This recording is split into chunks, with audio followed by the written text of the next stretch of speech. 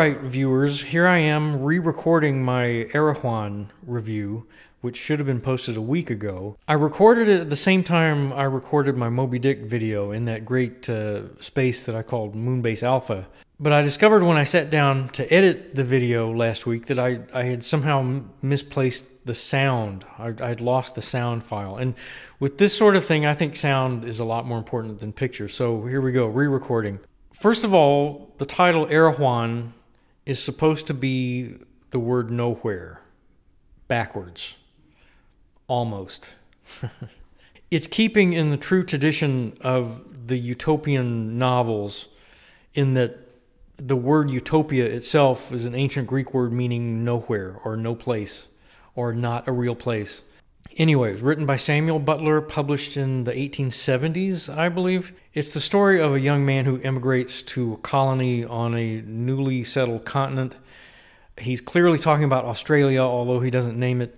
There are successful settlements on the coast, but there is a ring of high mountains keeping people from exploring the interior. The indigenous peoples won't talk about what's on the other side of the mountains. So this guy is determined to get over there, and he does. He discovers a lost civilization that appears to be descended from European civilizations, but has been separated by thousands of years. And the meat of the book is his description of their society and how backwards and upside down they do everything. But of course, he's talking about us, human society. It is socio-political satire in the vein of Gulliver's Travels.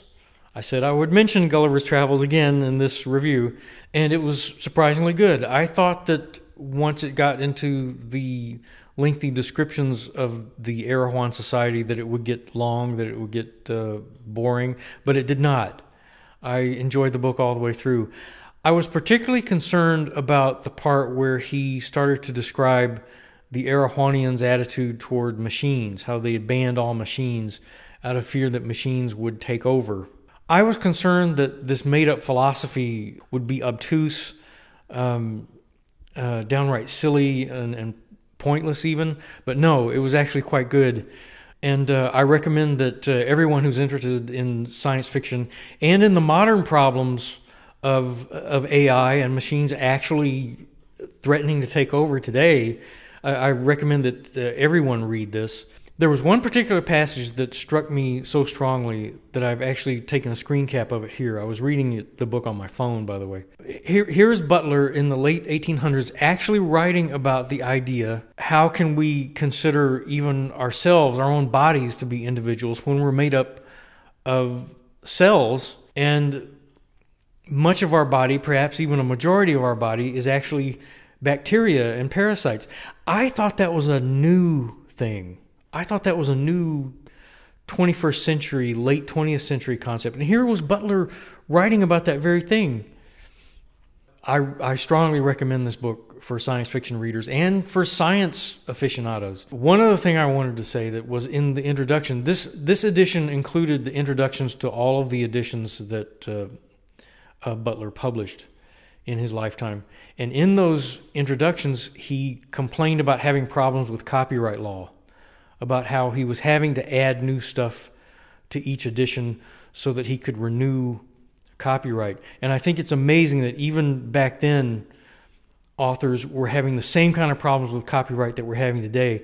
And if you want to learn about the problems with modern copyright, I suggest you look up the animator Nina Paley, who knows an awful lot about the subject of copyright. All right, come back for the next video, whatever that turns out to be. Bye. Please remember to press that like button. It helps my videos get seen. And then subscribe so you can come back next time. I do science fiction book, TV, and movie reviews all the time. And please consider becoming a patron. There's a link in the description below.